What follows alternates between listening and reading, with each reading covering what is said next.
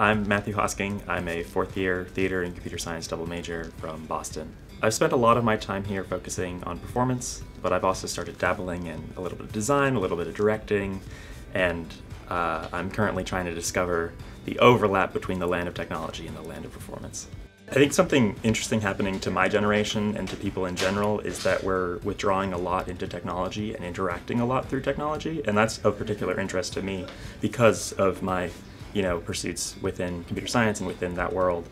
But I think that we're missing that human connection and missing more of that human experience that has been present through all of history, through theater and through storytelling and all these things. And it's hard to get that through a messenger app or through YouTube videos, but I'd like to see more human conversation in a theater with big ideas.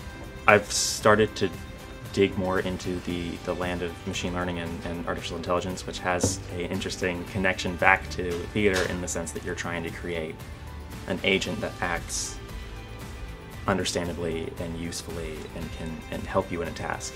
And that's sort of similar to creating a play and creating something that communicates something and has a message. And I think something that people throw around a lot is do the work. And I agree with that. Doing the work is really important, but it's also something about finding the play in the work, finding the joy, finding what you really love. Because if you don't love what you're doing, it's hard to do it.